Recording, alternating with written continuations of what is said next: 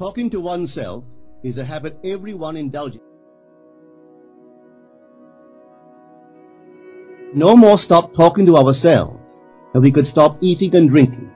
All that we can do is control the nature and the direction of our inner conversation. Most of us are totally unaware of the fact that our inner conversations are the causes of the circumstances of our life. We are told that as a man thinketh in his heart, so is he. But do we know that man's thinking follows the tracks laid down in his own inner conversations? To turn the tracks to which he is tied in the direction in which he wants to go, he must put off his former conversation, which is called in the Bible the old man, and be renewed in the spirit of his mind. Speech is the image of mind. Therefore, to change his mind, he must first change his speech. By speech is meant those mental conversations we carry on with ourselves. The world is a magic circle of infinite possible mental transformations, for there are an infinite number of possible mental conversations. When man discovers the creative power of inner talking, he will realize his function and his mission in life. Then he can act to a purpose. Without such knowledge, he acts unconsciously. Everything is a manifestation of the mental conversations which go on in us without our being aware of them. But as civilized beings, we must become aware of them and act with a purpose. A man's mental conversations attracts his life. As long as there is no change in his inner talking, the personal history of the man remains the same. To attempt to change the world before we change our inner talking is the struggle against the very nature of things. Man can go round and round in the same circle of disappointments and misfortunes, not seeing them as caused by his own negative inner talking, but as caused by others. This may seem far-fetched, but it is a matter which lends itself to research and experiment. The formula the chemist illustrates is not more certainly provable than the formula of this science by which words are clothed in objective reality. Our inner conversations represent in various ways the world we live in. Our individual worlds are self-revelations of our own inner speech. We are told that every idle word that men shall speak, they shall give account thereof. For by their words they shall be justified, and by their words they shall be condemned. We abandon ourselves to negative inner talking, yet expect to retain command of life. Our present mental conversations do not recede into the past as man believes. They advance into the future to confront us as wasted or invested words. My word, said the prophet, shall not return unto me void, but it shall accomplish that which I please, and it shall prosper in all the things whereto I sent it. How would I send my word to help a friend? I would imagine that I am hearing his voice, that he is physically present, that my hand is on him. I would then congratulate him on his good fortune, tell him that I have never seen him look better. I would listen as though I heard him. I would imagine that he is telling me he has never felt better, he has never been happier. And I would know that in this loving, knowing communion with another, a communion populous with loving thoughts and feelings, that my word was sent, and it shall not return unto me void, but it shall prosper in the thing whereto I sent it. Now is the accepted time. Now is the day of salvation. It is only what is done now that counts, even though its effects may not be visible until tomorrow. We call not aloud, but by an inner effort of intense attention. To listen attentively, as though you heard, is to create. The events and relationships of life are your word made visible. Most of us rob others of their willingness and their ability to be kind and generous by our fixed attitudes towards them. Our attitudes unfold within us in the form of mental conversations. Inner talking from premises of fulfilled desire is the way to consciously create circumstances. Our inner conversations are perpetually outpictured all round us in happenings. Therefore, what we desire to see and hear without, we must see and hear within, for the whole manifested world goes to show us what use we have made of the word. If you practice this art of controlled inner speaking, you too will know what a thrill it is to be able to say, And now I have told you before it come to pass, that when it is come to pass, ye might believe. You will be able to consciously use your imagination to transform and channel the immense creative energies of your inner speech from the mental, emotional level to the physical level. And I do not know what limits, if any, there are to such a process. What is your aim? Does your inner talking match it? It must, you know. If you would realize your aim, for as the prophet asked, can two walk together except they be agreed? And of course the answer is no, they cannot. The two who must agree are your inner conversation and the state desired. That is, what you desire to see and hear without, you must see and hear within. Every stage of man's progress is made by the conscious exercise of his imagination, matching his inner speech to his fulfilled desire. As we control our inner talking, matching it to our fulfilled desires, we can lay aside all other processes. Then we simply act by clear imagination and intention. We imagine the wish fulfilled and carry on mental conversations from that premise. The right inner speech is the speech that would be yours were you to realize your ideal. In other words, it is the speech of fulfilled desire. With the gift of mind and speech, you create the conditions and circumstances of life. In the beginning was the Word, and the Word was with God, and the Word was God. The Word, said Hermes, is Son, and mind is Father of the Word. They are not separate one from the other, for life is the union of Word and mind. You and your inner talking or word are one. If your mind is one with your inner conversation, then to be transformed in mind is to be transformed in conversation. It was a flash of the deepest insight that taught Paul to write, "Put off the former conversation, the old man, which is corrupt, and be renewed in the spirit of your mind. Put on the new man." Put on the new man and be renewed in the spirit of your mind is to change your inner conversation, for speech and mind are one.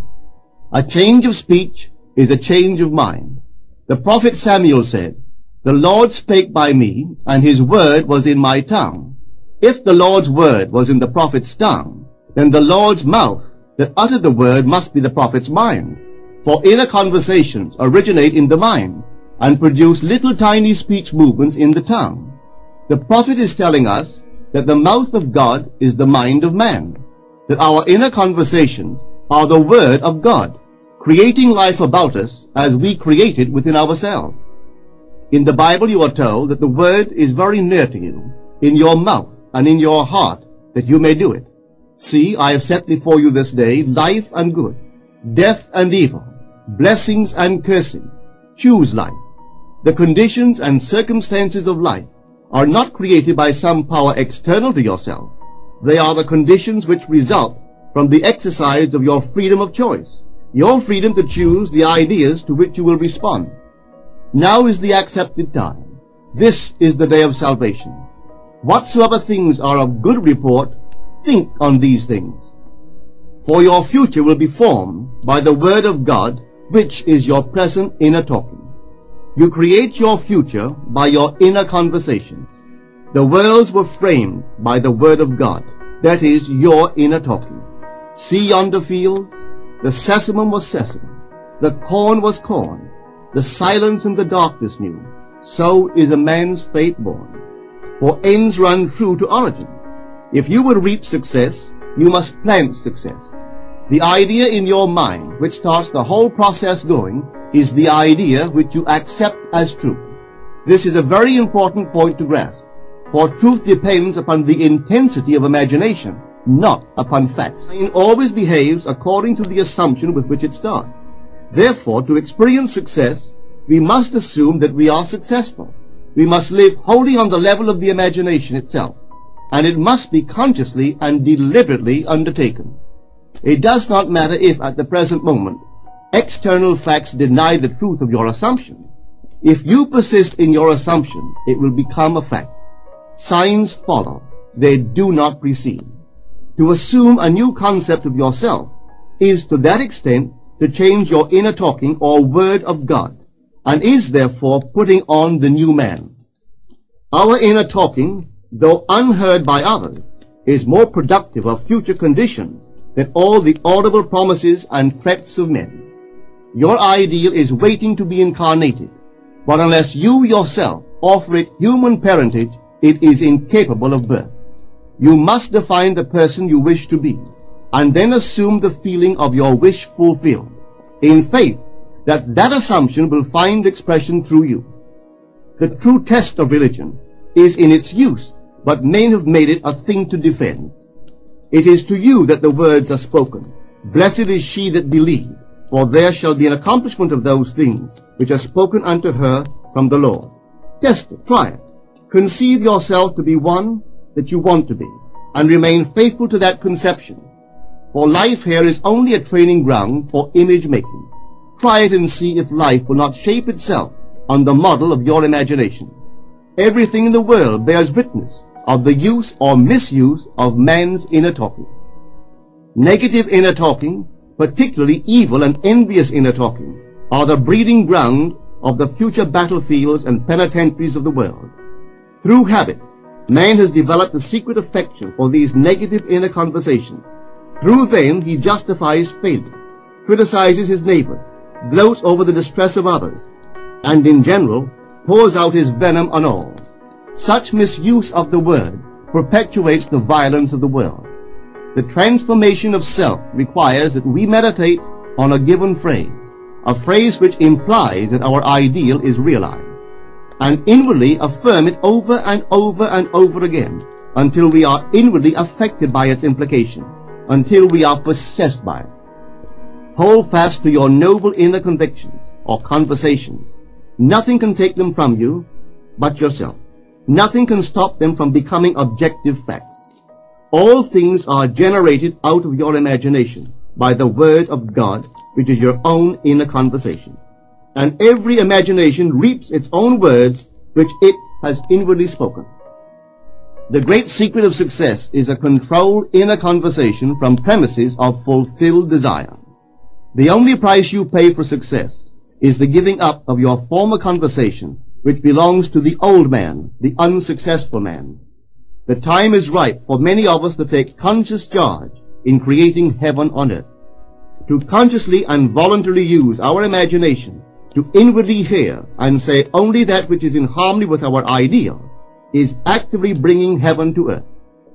Every time we exercise our imagination lovingly on behalf of another, we are literally mediating God to that one. Always use your imagination masterfully, as a participant, not an onlooker. In using your imagination to transform energy from the mental, emotional level to the physical level, extend your senses. Look and imagine that you are seeing what you want to see, that you are hearing what you want to hear, and touching what you want to touch. Become intensely aware of doing so. Give your imaginary state all the tones and feeling of reality. Keep on doing so until you arouse within yourself the mood of accomplishment and the feeling of relief. This is the active, voluntary use of the imagination, as distinguished from the passive, involuntary acceptance of appearances. It is by this active, voluntary use of the imagination that the second man, the Lord from heaven, is awakened in man. Men call imagination a plaything, the dream faculty, but actually it is the very gateway of reality. Imagination is the way to the state desired. It is the truth of the state desired, and the life of that state desired. Could you realize this fully, then would you know that what you do in your imagination is the only important thing. Within the circle of our imagination, the whole drama of life is being enacted over and over again. Through the bold and active use of the imagination, we can stretch out our hand and touch a friend 10,000 miles away and bring health and wealth to the parched lips of his being. It is the way to everything in the world. How else could we function beyond our fleshly limitations? But imagination demands of us a fuller living of our dreams in the present. Through the portals of the present, the whole of time must pass. Imagine elsewhere as here, and then as now. Try it and see. You can always tell if you succeeded in making the future dream a present fact by observing your inner talking. If you are inwardly saying what you would audibly say, were you physically present and physically moving about in that place, then you have succeeded. And you could prophesy from these inner conversations and from the moods which they awaken within you what your future will be. For one power alone makes a prophet, imagination, the divine vision. All that we meet is our word made visible, and what we do not now comprehend is related by affinity to the unrecognized forces of our own inner conversations and the moods which they arouse within us. If we do not like what is happening to us, it is a sure sign that we are in need of a change of mental diet. For man, we are told, lives not by bread alone, but by every word that proceeds from the mouth of God. And having discovered the mouth of God to be the mind of man, a mind which lives on words or inner talking, we should feed into our minds only loving, noble thoughts. For with words or inner talking we build our world. Let love's lordly hand raise your hunger and thirst to all that is noble and of good report, and let your mind starve ere you raise your hand to a cup love did not fill, or a bowl love did not bless, that you may never again have to say, "What have I said? What have I done?" O all-powerful human word.